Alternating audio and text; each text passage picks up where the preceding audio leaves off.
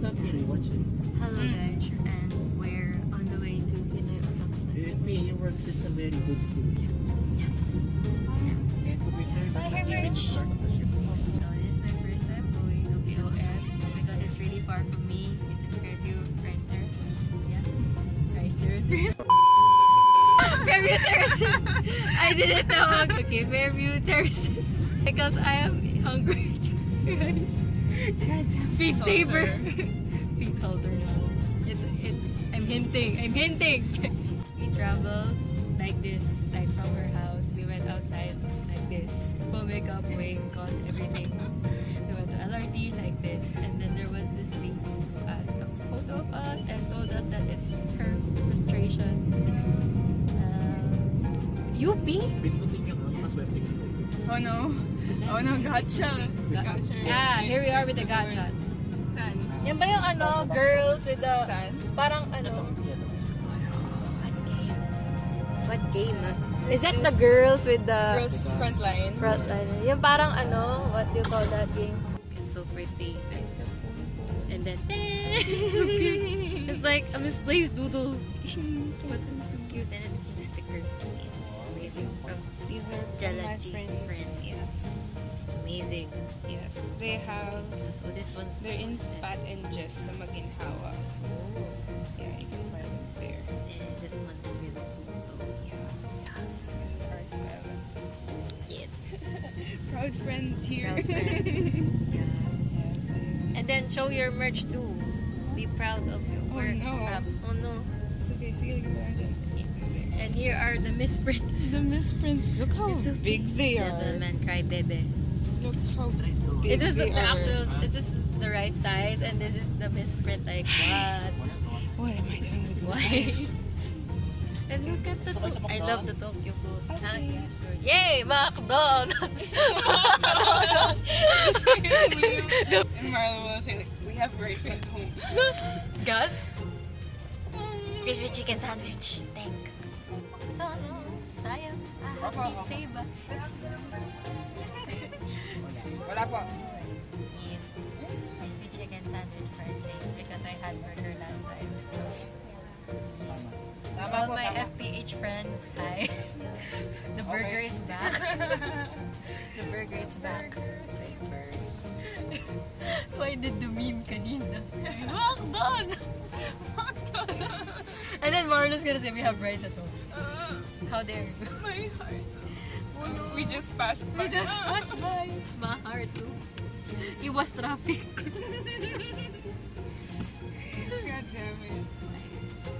Discussing earlier, you know, the triangle meme with the one screaming McDonald's, and then you have food.home, and then the other one orders back up. So I was so OC. To scream McDonald's at the top of my lungs. But I think our altar will be at the moment. Pero na-verify na kayo. We have coffee, we have food and orders coffee, but you know, the Saber in her will be like, yes, McDonald's. And then Ubu here will be Pero ano sa together with Mordred. Yeah. This food is like... Nakita niyo yung ano. And then Artoria will be at the middle of we have food at home and McDonald's. Yeah. Because you know food. And then Lancer, Artoria is Would be like... Sige. Order star coffee. And we have food at home. yeah, middle. But Lancer, Artoria, Alter will be at the order star coffee. Ordering ka lang. God damn it. Yes. Oh, sino pa ba? Like other Sabers. How about Saber Faces? Yeah. Sina Jean. Okay, Jean will I think we have food at home. And also McDonald's. And also McDonald's, yeah, in the middle. Yeah. Jalter. Jalter will be the black coffee. Black coffee. Jalter Santa Lily. Oh, it will be McDonald's and In the middle there. Yeah, in the middle of the triangle. the little triangle with me. Maybe. I think pero si Arthur will be din na medyo nag-limit ng konti. That is so good. So, black coffee and then we have that. More of black coffee though. And how about heroine? Will be Yeah, that's the other. Oh, Yes! speaking of. Yes! Speaking of. Hello, Yes. HFPH fam. Bye guys. Okay. So who else? Well, Santa Umu will be definitely screaming McDonald's. Oh, the Umus. Meron pa? Santa Alter will be Rice. same at the middle, Guys, but pahawak lang yung rice. leaning Complete towards na? the McDonald's. Yeah. Okay. We should bake this a chart. Good. Thank you, Papa Marls. Thank you, Father. Thank you, Papa.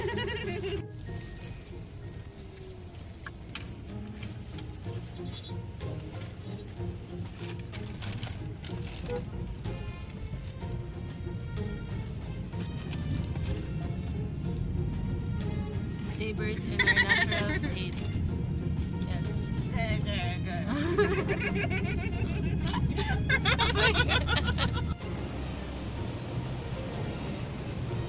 Hello.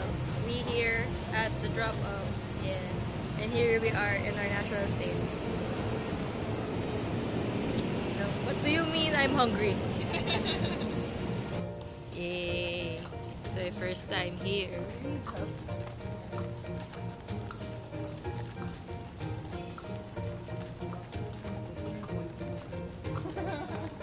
Yeah.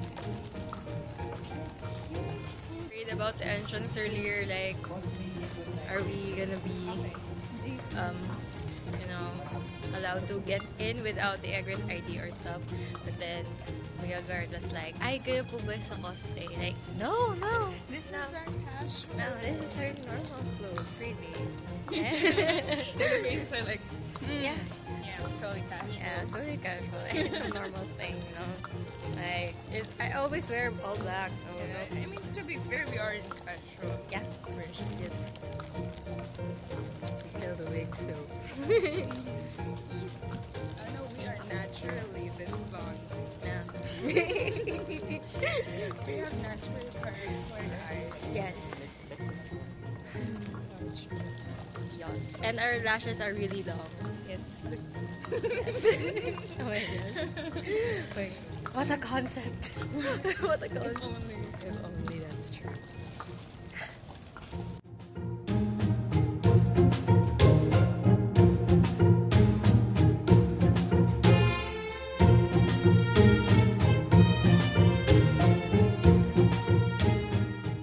Finally here inside the mall, and we're doing an egress at the Lipapa Circle booth where ACPH artists are. Yay! Say hi to my vlog. Hello. Hello. We were late, so we gave our prize as peace offering. There. Okay.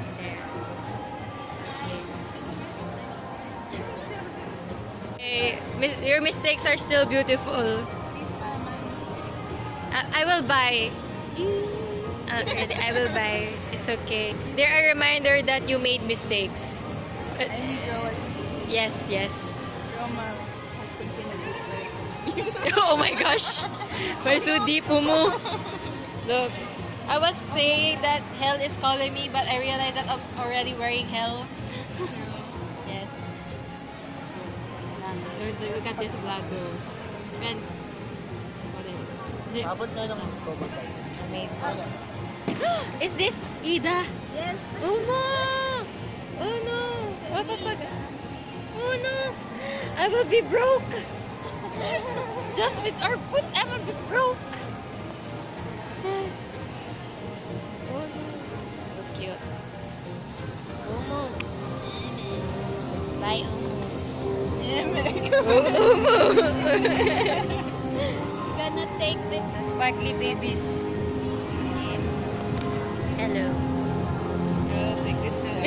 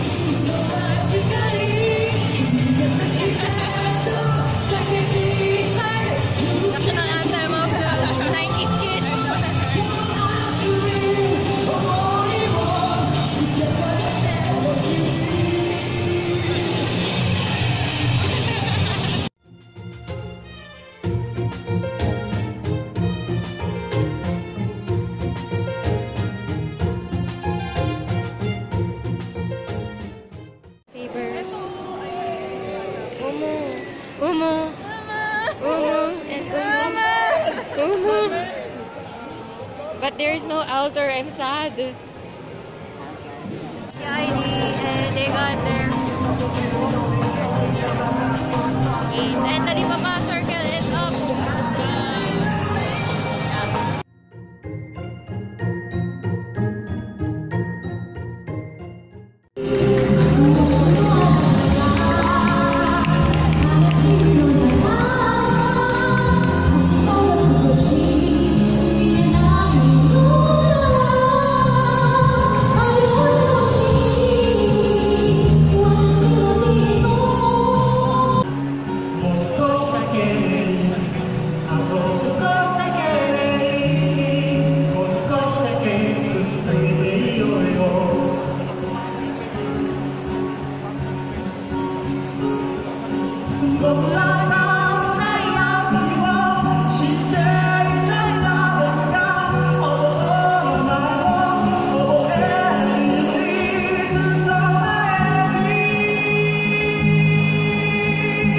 Magkano po yan?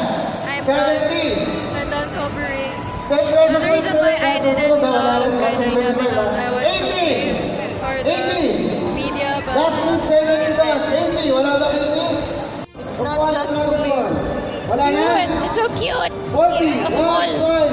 Oh, 40 pesos. So small. Sa'yo, 40. Tumaas ka na kamay. Small. Tumaas ka na kamay. I think this was like the charity something there. Sino tumaas ka kamay? Oh, yeah, ito, 40. for charity. Ito. Cute. I shall buy later again to help. Magkano? Yeah. Oh, ayaw na answer. Sa'yo muna magpipilaw ng tanong. So, kapag nagkamali ng tatlo, pwedeng i-steal ng kalalang team. Hello. Hi. Hi. He's one of the owners of the booth that I saw earlier. Oh my,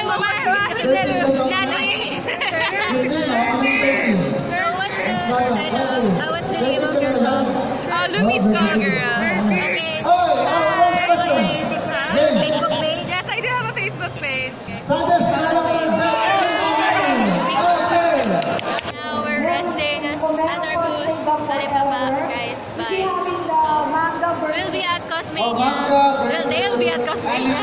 I will be at Cosmania too. But, you know, yeah. Right now, they're having anime views and someone's buying a merch.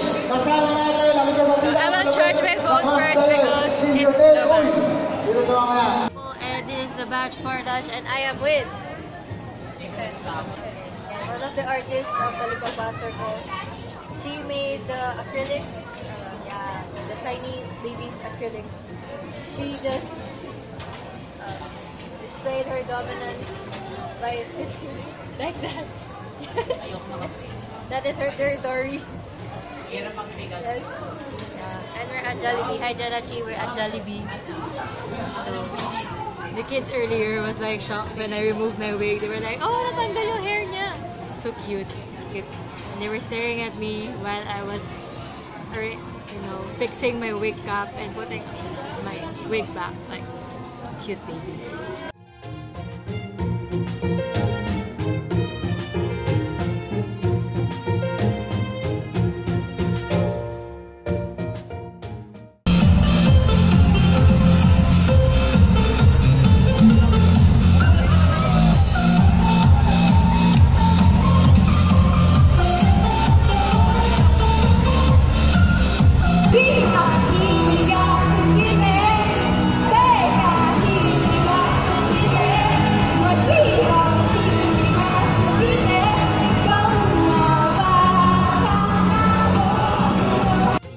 I'm home. Yeah, I forgot. Rather, I didn't have the time to shoot a proper last clip or goodbye video because I was tired. I mean, I went to work and then went there. So yeah. So before I end this vlog, this POF vlog, okay, let me tell you a story. Kasi when I was roaming around kanina, I saw Miko cosplayer. So, of course, I asked for a photo and a selfie. And then, she was with this Yui Hirasawa cosplayer. Yes, from K-On. She was wearing the uniform, but I noticed that her wig is kind kind of messy and it's worn in the wrong way. So I think she was a first timer because her wig is not fixed. Yeah. So I offered to fix her wig before I took a picture of her and with her. Yeah. I did that because rather than bash or parang say something bad about the first timer, why not just help them, diba, guys? Like, welcome people to the cosplay community. I know that a huge part of it is toxic, but guys, let us be the hope in this community. Yeah. And also, I felt a very deep connection. I just felt a connection because Yui was also my first cosplay. And I confirmed that it's her first cosplay because I asked her. Yun. And then when I was arranging her wig pala, the lady with them, I think it's her aunt or mom or her guardian, was like, saw me remove her wig and her wig cap off of her. Tapos sabi ko, ay, inaayos ko lang po yung wig niya. I'm just arranging and fixing her wig. And she was like, oh, it's okay, yeah. Wala kasi kaming alam dyan. We don't know anything about cosplay. It's their first time. It's like, I asked her, oh, is Yui your first time? I mean, is Yui your first cosplay? Tapos sabi niya, oo daw. It was her first cosplay. And my gosh, kasi si Yui din yung first cosplay ko. So, yeah, you don't say lazy version. And she smiled. And then I arranged her wig, the bangs, and when I took a picture. And I welcomed her to the cosplay community. I hope she have fun. So, that's it for my POF video. I hope you guys enjoyed with me. Although most of the time, I was just taking a video of the sceneries and the happenings and less of myself during the con because I was taking photos and interacting with my friends. So that's it, guys. See you in my next video when I go to con or shoot. Okay, bye.